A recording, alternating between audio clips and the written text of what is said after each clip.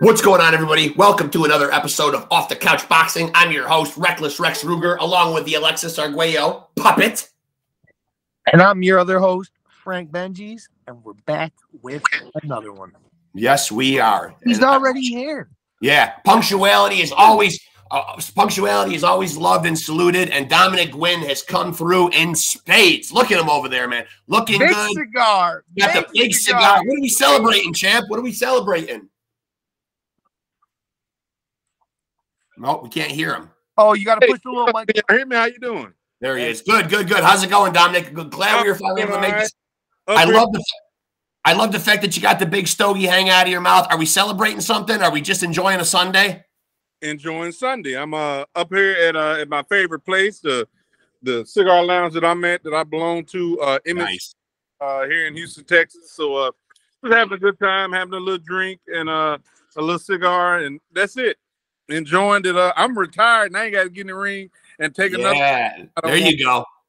Now, what about you? He's talking. Hey, wait a minute. He's talking Fifth Ward shit. Fifth Ward? Shout out Fifth Ward? Yes. Well, I'm not in Fifth Ward. I'm in Sugar. But we had Reggie Johnson. Well, a couple weeks ago, we had Reggie Johnson on. He shouted out Fifth Ward, man. And then we got into a whole discussion about the Ghetto Boys. That's my big brother. Yeah, love him.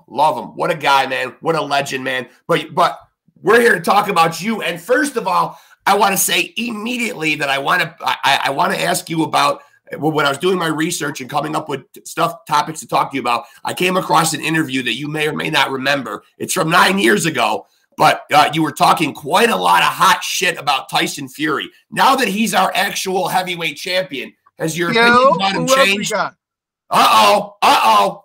That's Forrest, the best promoter down here in Houston. And he owns the lounge that I'm at. Nice. What up? Mid Lounge here in Sugar, 2527 Town Center Boulevard. I told him to come in, but it was loud. That's why I came out.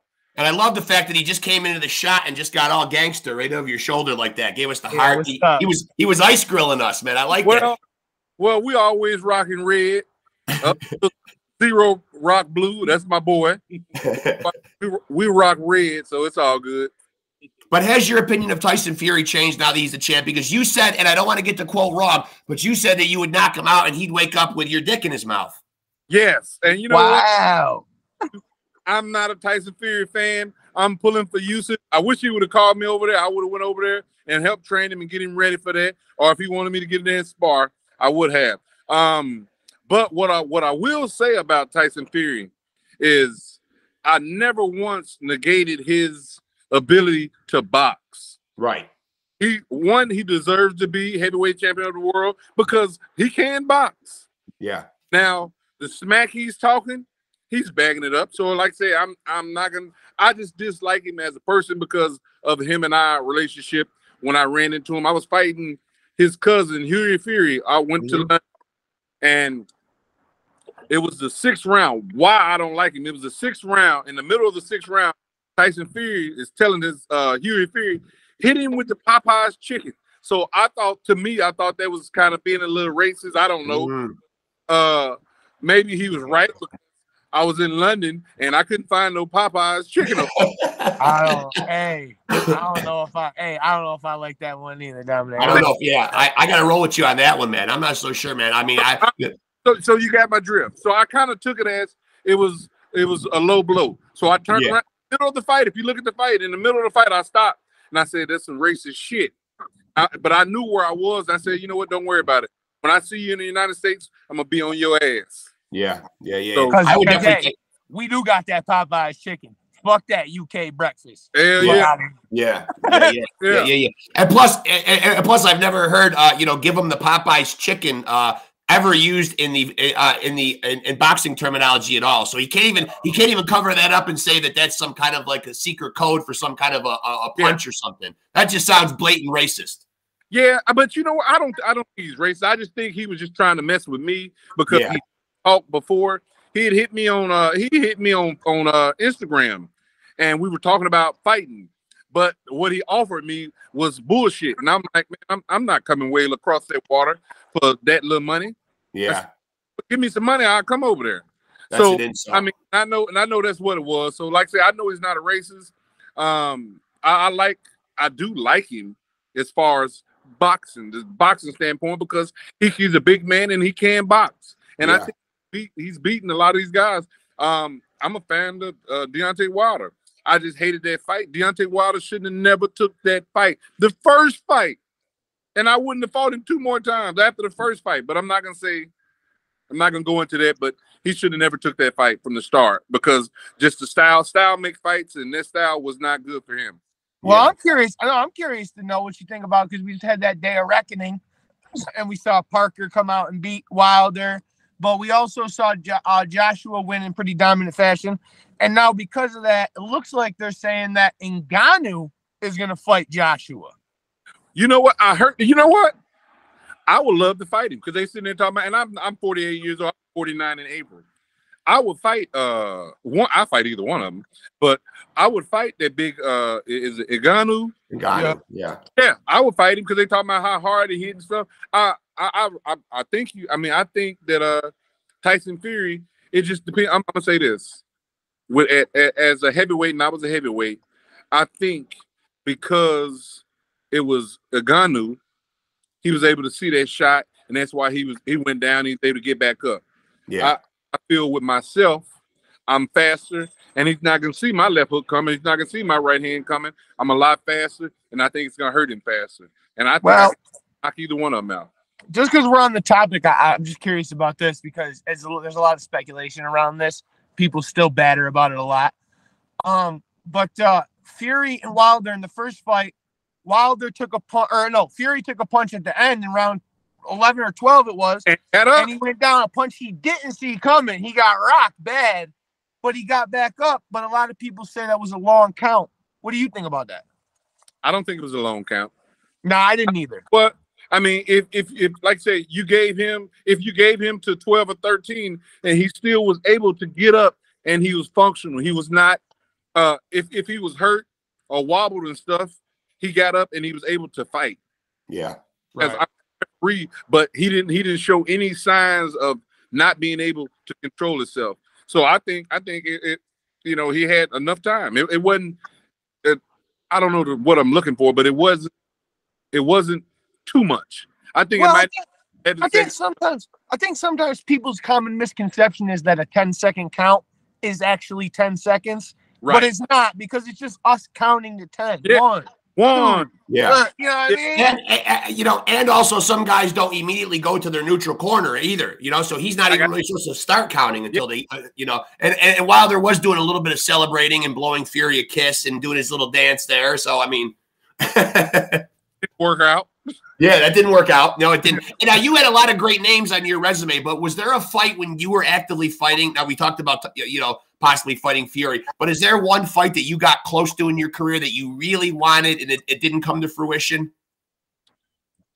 Deontay Wilder. Okay. But I'm gonna be honest with you. I think I was asking for that fight, but like I said, I'm 48 years old now.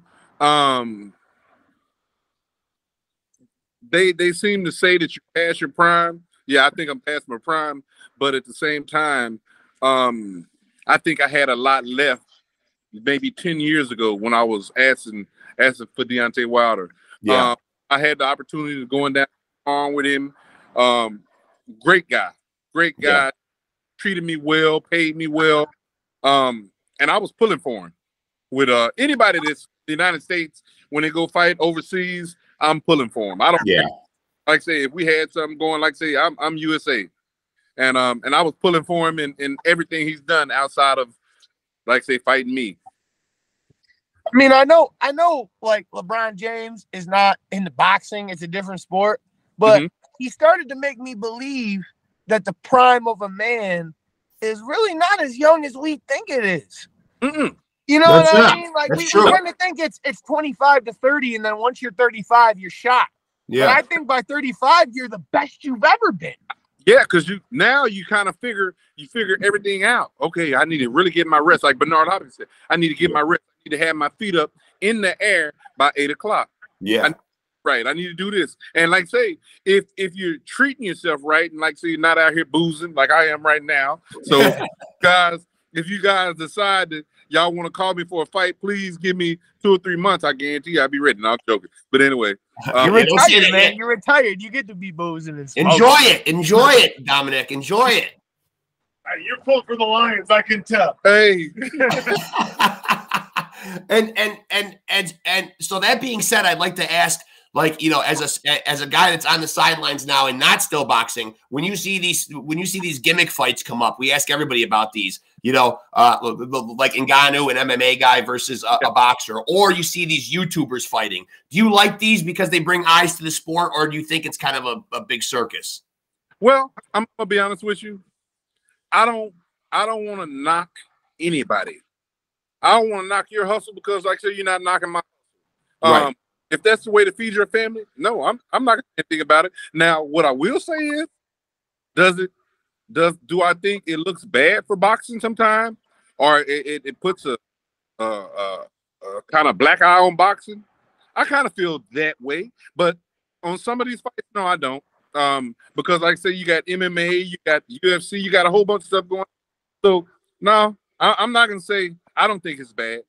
Is it a bad look? Is it a bad look when Ngannou fights our quote unquote, you know, well, he is our heavyweight champion right now, regardless of how you feel about Tyson Fury? Is it a bad look when he comes in there with no actual boxing experience and he drops our heavyweight champ, though? Is that a loss for boxing? No, I don't think so. I just think just the level, or the what's the word I'm looking for right now? For right now, because to me, I think the heavyweight division is popping right now. Because there's some guys out there right now that's vibing or trying to get in position to be number one or to get to the fight. But time you have these promoters out here that's, like, say, trying to get their guy there. It might be the 2 guy, the 3 guy. He's trying to get his guy there. And I think at the same time, everybody is jockeying and trying to get their guy in the big money fight. That's what it's about. Yeah. I'm trying to make money now. I'm trying to make my money back that I invested in you. So I'm not knocking it. Just I don't think so. Well, I just brought this up to the last guy we were talking to, and he agreed to Jose Rivera, but it was, you know, like Amanda Serrano, somebody like that. She's a real boxer, and now she's getting paid to fight with him. You do get paid on his cards. You do get paid. Like, he's doing something for the sport, I guess, but I don't know. I don't love it though. Gotcha. It kind of feels a little bit. It kind of feels a little bit like the WWF a little bit. Yeah, love it. I don't love it. I don't like it. But I live with it. Yeah, I'm gonna live with it. And now you got a lot of great names on your resume, but who gave you the toughest fight? I can't even go through your resume. You fought all the tough bastards back in your day, man. Who gave you the toughest fight? I'm gonna be honest with you. Who gave me my toughest fight? Myself. I've been. We've heard that answer. We've heard that answer. Yeah, that's a good one. The James Tony answer. I like that answer. Oh, for real? Yeah, James, that's my boy. I call him Big. I think gave us the same exact answer. I think the only reason, James Toney has the right mindset for a fighter, and I think we've talked about this before. You are towing the line between arrogant and confident, and James Toney is certainly confident, because when we had him on here, even if he has 10 losses on his record, you still can't convince him that anybody beat him. Right. That's how he's built. Or they would beat him again. He's like, that guy don't want to fight me. He wouldn't fight me. Yeah, he would never fight again. Right. Now, no, I'm gonna be honest with you on that. Now, the fights I know I've lost, I have no problem with saying I lost. Yeah. Now, fights out there that I know I could have did better, and I didn't go in there here.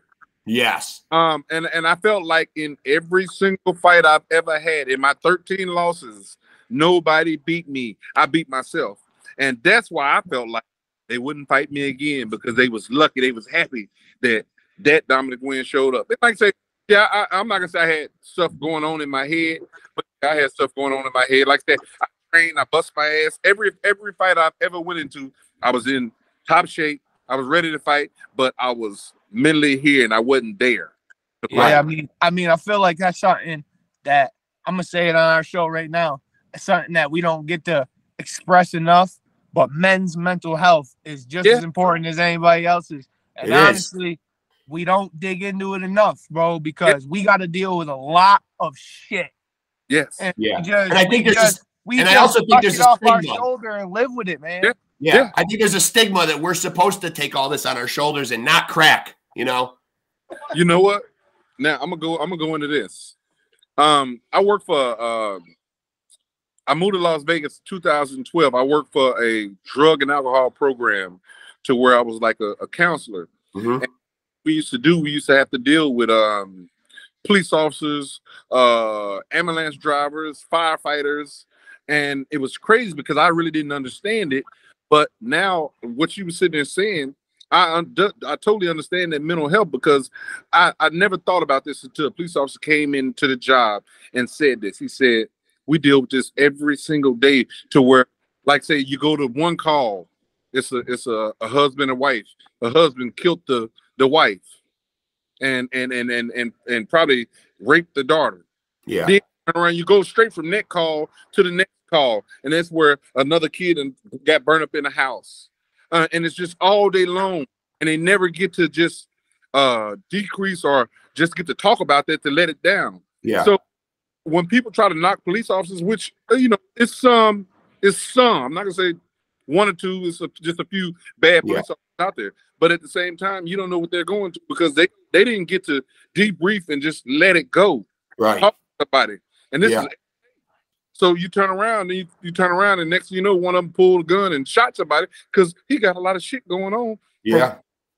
And even I'm off the subject, but no, it's you right on, because when you really think about it, man, even as a man, we get to debrief, we get to think about it. Do we really overcome it? Do we really deal with it? Right. I'm saying it's one of those. How do we deal with it? You know, how do we wear deal on with you forever? Yeah. I mean, it's nice that you can go, you know, it's nice that you can go enjoy a cigar, you know, enjoy a cocktail and blow off some steam. Some people, man, that's not enough. And that's when they take it all the way left with the heroin or hard drugs or alcoholism. It's crazy you say this is what I do every day. I get up, my normal routine, I tell people this all the time here in Houston. I said, if you ever hear me getting in any trouble, that means somebody done came to one of the 3 spots I go to every day. Yeah. I go to Trello Gym. I train my clients, my personal clients I have in the morning. Yeah. This lounge, about 11, 12 o'clock, I might have a drink. I might have a smoke. I don't smoke like maybe 1 cigar a day, or I might go a few days. But I smoke weed, champ. That's all good. Okay. My routine is just to get myself out of the bullshit. Yeah. Here, you need it.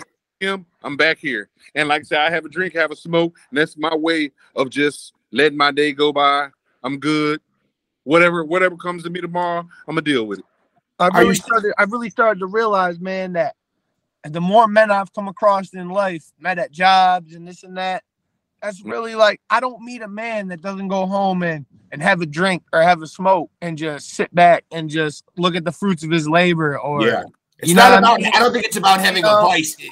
It's about what you let that vice do to you. You know what I mean? Like, some people can just like scale it back and say, I'm going to do this because I need to, you know, and then, you know, when you take it too far, it becomes your way to deal with everything. Difference between having a drink and having a smoke and doing 8 lines of cocaine. Yeah, it's big. Yeah. And now, okay. I'm listening. And now you said that you're still involved with training people. So are you still keeping an eye on the sport yourself? And if you are, and if you are, who are some of the guys right now that you enjoy watching? Tank Davis. I'm a really big fan of Tank Davis. Everybody loves Tank. Yeah, we get that a lot. I like the smaller guys. I'm gonna be honest with you. We do too. And I think it's funny because I think when I was coming up out of amateur boxing, with USA Boxing, the smaller guys gravitated to the heavyweights. Yeah. Gravitated to the smaller guys. That's how I am. I watch all the smaller guys. The heavyweight, well, I'm gonna say the 168, 75. I've been watching. I went to Montreal a few years ago, sparred with a guy, and Arthur Beterbiev was in camp. We love him. Yeah, I like him, and I think he's gonna. I'm just waiting to see this next fight with Bivol. Yeah, that's gonna be a tough one. Yeah, we've actually had Iceman John Scully on a few times, and he's his co-trainer. So I mean, we're big Beater BF guys, man. I'm curious to know because, you know, you're in Houston, Texas. And Spence is a Texas guy. We just saw the big fight of Spence and Crawford. And obviously, it looks like a rematch. Doesn't even look like it's in order right now. I don't think they're going to do it, but it was in talk. So I'm curious to just know what your take of that and him was on that night. Because I just want to preface with, before you go, I just want to say, like, Errol Spence is my guy right now. Like, he's my favorite fighter. I fuck with him every day. I love Earl. But you know what's bad? I can say this, and I hope Ronnie Shields don't get mad at me for this quote. Ronnie Shields and I, this is when I was working with Ronnie Shields and helping him with his fighters. We was at the Earl was fighting Ugas. Mm-hmm. And I think before they even mentioned Earl fighting Crawford. So we're sitting there, we're watching the fight, and I looked at Ronnie. I said, Ronnie, see what you think. I said, who you go with, Earl or Crawford? And Ronnie looked at me. And when I say this, Ronnie's been out, like I've been knowing Ronnie maybe 26 years now. Yeah. He's never been wrong with nothing. He said, when I say he's a genius, he's him and Emmanuel Stewart. One of the great trainers. Yeah. And he's I'm not working with him anymore, but just the point, he's been wrong. When he study fights, he see it, and he's gonna give you the right way to go and beat this person. So I asked Ronnie, I said, Ronnie, what do you think? Ronnie looked at me. Crawford's gonna stop him. So I went to what the fuck? Excuse me. I'm like, what the fuck? I said, where do you see that at, Ronnie? Yeah. Spence can't mess with Crawford. I said, how, Ronnie? From you watching this, Crawford's gonna stop him. Yeah. And 2.5 years later, I text Ronnie. This was after the fight. I texted him. I said, "You never been wrong." Yep. The streak goes on. Well, I'm gonna say this. I love Earl. I like Crawford. They're both great for boxing. Yeah. My thing was, we seen the fight. I don't want to see another fight. Yeah. I mean, if whatever you did wrong, what can you do to me? What can you do? I'm not going to talk about anybody's coach because I feel like the coaching, I'm not saying coaching in that fight, but I feel like coaching could have been a problem. I feel like you're supposed to have more than one game plan. Yeah. Because I'm coaching, and like I say, I don't know if a lot of people that's what I'm doing, but I'm working with a few fighters. I'm on my way to Vegas to fighters out there here soon. But my thing is, I have 3 game plans.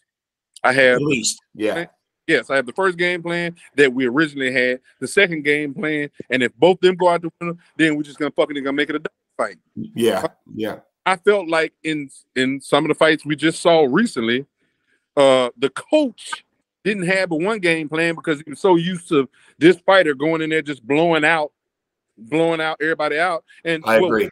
What do you do when your fighter's not blowing them out? Now you got to be able to talk to him and tell him, okay, hey, give you some kind of instructions to get away from getting hit with the left hand, getting hit with the counter. And let's also not forget, too, that in Errol Spence's defense, he's been through a hell of a lot these last couple of years. Eye surgeries, that horrible car crash. I mean, thank God he walked away from. But I mean, obviously, we were just talking about men and being aware of our health. He may have to step back and really assess: is it worth going on? I mean, he's made a lot of money in this sport. He's got a beautiful family. I mean, there is stuff more important. Yes, and I'm gonna be honest with you. He's made his name. Like Jamel Charlo. If he does not come, and this is my argument to that fight. Okay, what do people really expect from somebody going up from 154 pounds to 168, 2 weight classes? What did you really expect? Did you expect him to go in there and try to fight Canelo? Right. Now you got a problem because he was smart. Yeah, he was smart. Yeah. Everybody say that, they want to go out on the shield. Do you really want to go out on the shield if you get knocked out cold? You're not going to go back the same. Right. Now, before we let you go and enjoy your Sunday and wrap it up here, we got to ask, because you brought it up at the top of the interview, we are going to see in a couple of weeks the first undisputed heavyweight fight we've seen in quite a while, Fury, Usyk. We already know that you're not the biggest fan of Fury. You've got some history with him. Putting all that aside, though, if you had to make a prediction how this fight ends, how does it end? I'm gonna be honest with you. I think it's gonna be they're gonna box. It's gonna be a boxing match. Fury's gonna be trying. I think Fury's gonna try to come out and try to knock him out. But Yusuf is Olympic gold medal with tons of experience. Been in there with heavyweights. I think it's gonna go the distance, and it wouldn't surprise me if it's a draw. Yeah. I think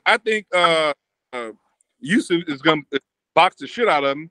I don't know. I don't think Yusuf has the power. If he had Deontay Wilder's hands, punching power in his hands, then I think he'll get him out of there. But it's gonna be a draw. But do you think that like Fury could come in there and employ some of those tactics he did against Wilder, like leaning the weight on him and throwing? I think Usyk. Yeah, I agree. I think Usyk might be too slick for those tricks. Yeah, he's too smart. Think about all the fights he had in the amateurs and all that. He's built up his pedigree. He's ready. He's ready for that. And I'm pretty sure he has some big guys in sparring, but I mean, his game plan is not going to be to go in there and stand in front of this guy and let him lean on you and all that. Oh, you're going to box. Yeah. Box. I just gotta say, I just love hearing you guys tell me. That's it. I just asked so you guys can tell me. Well, that's my game plan. I'm just sitting there saying, I've been saying this. I say it all the time. Hopefully y'all can put it out there for me too. I'm here in Houston, Texas, but I'm just to relocate. I'm gonna be in Las Vegas helping my buddy Fareed and Bone Adams with a few fighters out there. I'm gonna be back and forth. Bones Adams. We've had Bones on, but another great guy. My boy. But yeah. I'm trying to get my name out there because I really believe I'm gonna be a Hall of Fame coach. I didn't become a Hall of Fame fighter. I didn't get what I wanted, but I'm trying to take a guy to the next level. And I love that. God has equipped me with, and I'm honest with you. I really think that I'm gonna be a great boxing coach. And I can't wait for that. I can't wait for that. And just know this too, that when you train with Dominick Guinn, you might actually get to the point where you can knock a guy out and have him wake up with your dick in his mouth. Especially if his last name is Tyson Fury, first name is Tyson, last name is Fury. Yeah, that's the kind of experience. That's the kind of experience and wisdom and know-how that you can get from a Dominick Guinn right there. Come on. Hold on, let's put that out there. Put it out there. When Yusuf knock him out over there in Saudi Arabia, yeah, I think fly me out there, and when he wake up, I'm gonna put my dick in his mouth. Awesome. Yes. Chuck one up against the big Dosser because he's always insulting everybody else. America's coming back, man. We got Dominick Guinn who has trumped you by saying he would knock you out and you'd wake up with his dick in his mouth. I mean, come on, that's a mic drop right there. And on top of that, if Usyk knock you out, you might end up with his dick in your mouth. Hey, you might. Yeah. I'm gonna put it in your mouth. Yeah. Listen, Dominick, man, I'm glad we finally got a chance to do this. First of all, please stay in touch. We'd love to have you back on again, man. This was really fun chopping it up with you. Enjoy the rest of your Sunday. Man, enjoy the cigar. You too, man. I appreciate y'all for having me. Team Guinn Boxing on Instagram. If you're looking for it. And I do travel. I got a valid passport. My stamps, all that is good. Appreciate y'all, baby. Y'all take care. I'm sure he found you on Facebook, but I'm about to hit you up with a friend request, Frank Benji's. Find me on there. I'm gonna hit you. Yeah. I appreciate y'all. Take care. We appreciate you, champ. Thank you so much. Good talking to you. You too. Yep. Bye-bye. And we deliver once again. I'm getting sick of I'm trying to find different ways to praise our own virtues here at the end and not come off as I said earlier, too cocky and arrogant as opposed to confident. But I mean, come on, folks. Tap in, man. Nobody's doing it like OTCB, off the couch boxing. Delivers, man. Deliver. So please like and follow us on Facebook with that being said. And if you're watching us right now, go up to the top of your screen, like, subscribe, hit the notification bell. Alexis Arguello Puppet said so. We're giving them constant evidence of why we keep producing. Right? Huh? You keep saying at the end of the episodes that we keep producing. And we're just giving them evidence, right? Yeah, we're just giving, visual evidence, which is always going to be great. Like when you're going to plead your case in court. I mean, come on, man. You just you just go to our YouTube channel and say, I'm sorry, Your Honor, but these guys are it's not slander. It's not libel. These guys aren't talking out of school. These episodes are fucking amazing. Right. Every single last fucking one of them. Yeah. And what else would you expect? And honestly, it's like, especially when we keep them to a half an hour, it's like beautiful. Yeah. Well, I'm not going to always guarantee you that we will always do that. You know, I mean, sometimes, you know what I mean? Like, we're fans too. Sometimes if we get a guy on here, we have fun and loosen up from time to time. Yeah. Yeah. I mean, you know, if we've got them scheduled and we've got them stacked, you know, on the old calendar, and we have to keep them to that. But I mean, you know, if the schedule is wide open and we can get a little loose with a guest on here, man, and we can go a little longer.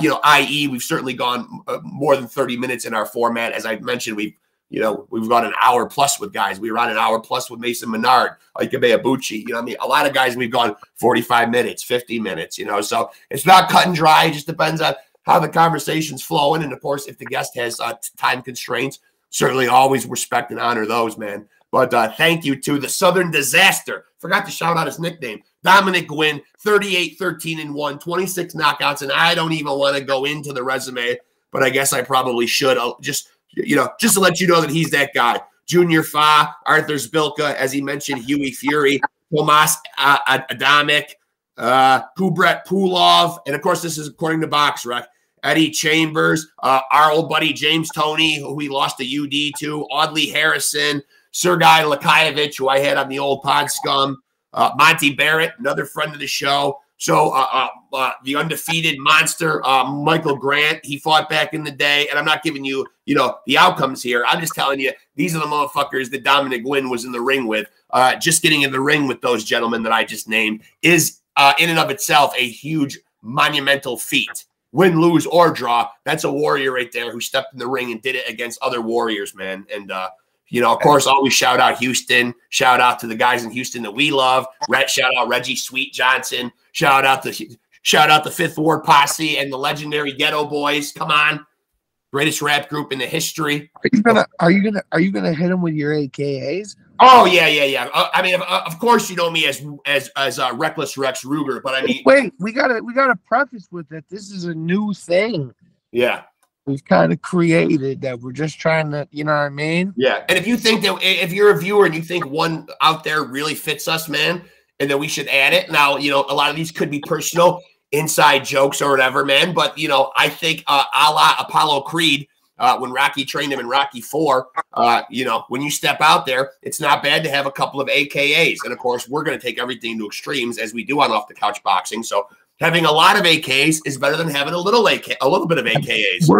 We're taking our AKAs and we're going Wu-Tang style. Yeah. And now, mind you, now you're not going to hear the, you're not going to hear the unabridged list every time. You will just hear Reckless Rex Ruger and any new AKAs that have cropped up. You want to hear the old ones, so you go back and watch old episodes, because I'm sure this list is going to get quite lengthy by the time it's all over. But I will start Reckless Rex Ruger, and I might have to read a couple of these. I'm trying to get better at memorizing them. Reckless Rex Ruger, a.k.a. The Wrecker, a.k.a. Spiggity Spark B, a.k.a. The West Side Samurai, a.k.a. The Ganja Ninja, a.k.a. Captain Iron Lungs, a.k.a. The Clown Puncher, a.k.a. The Bearded Lover, a.k.a. Jim Kanaga, a.k.a. Upstate Loco, a.k.a. White Tyson, a.k.a. The Prince Protege, a.k.a. Mr. Chubby Brister, a.k.a. Captain Uppercut, a.k.a. Jabby Gleason, a.k.a. Wolfman Jab, a.k.a. Hammer Hands.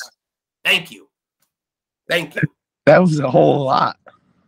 Yeah. You had a whole lot of them. Well, I got 51 years on this earth, man, so there's been a lot of AKAs. It is my birthday tomorrow. At the time of recording this, it's January 28th. Shout out to our January 29th birthdays. Yep. But you could always just refer back to me as Reckless Rex Ruger. But try to lock a few of those in, folks. Okay. Come on, it helps. Hey, listen, I don't got as many as he just named right there, but it will we got a little collection started. And you know what I mean? We're only working towards the greater goal of having infinity. There may be a book in the works with just our AKAs. Right. That's the ultimate goal, is to have so many that it could fill a book. And when said book is done, it will be in excess of 300 pages. I got to say that my AKAs would look something like this. Frank Benji's, a.k.a. Frankie the Flamethrower, Oh, yeah. a.k.a. RB Cash, a.k.a. the Blackwood Blazer, a.k.a. Mr. Ropey Nux, a.k.a. Frankie Finesse, a.k.a. Gary Busey, a.k.a. Benji's for 3, a.k.a. Dirty Dan, a.k.a. Big Bucket Benji's, a.k.a. the Hash Slinging Slasher, a.k.a. the Flying Dutchman. You fucked up one of your AKs, though. You called yourself flat out Gary Busey. It should be Baby Busey. Baby Busey. Yeah. First listen, you already made a faux pas. I'm Baby Busey. I'm Gary Busey. Yeah, but you want to be Baby Busey. There's only one Gary Busey. Let's face it, man. I mean, if you want to be an offshoot, man, then you've got to be Baby Busey. I mean, you have to be. And obviously, there will be plenty more where those came from. You know what I mean? So, I'm sure our audience has waited with bated breath. And that's obviously tongue in cheek. I say that with the utmost sarcasm to see from episode to episode what will be the unveiling of the new AKAs. But like I said, Apollo Creed, and even Rocky said to him, geez, you got enough nicknames. Hey, I got to say, I fit a lot of SpongeBob references in there. So if you're a young fan and you're with us and you grew up fucking post in 1990, you get a lot of those. Yeah. He was the master of disaster. He was the Count of Monte Fisto. He was this, that. Apollo Creed had a bunch of them too. Maybe not as long as our list will get. But the man knew the importance of shouting out himself, which is always important. You got to be your own biggest fan. I'm even going to give myself a slap on the back here for all the great work that I've been doing. Alexis Arguello Puppet's not going to do it because his hands don't work. But that being said, I'm going to pat myself on the back because, we've really been digging in the crates here, man, trying to find the greatest interviews and just guys that we want to shout out and show love to that aren't plastered all over YouTube, man. Guys like Cold Blood Clark, guys like Lamar Kid Fire Parks, guys like Ike Bayabuchi, you know what I mean? Guys that are on the come up, guys with under 10 fights that nobody's sticking a microphone in their face, man. Come here, man. We love to give a platform to guys on the come up. And of course, our legends and luminaries goes without saying.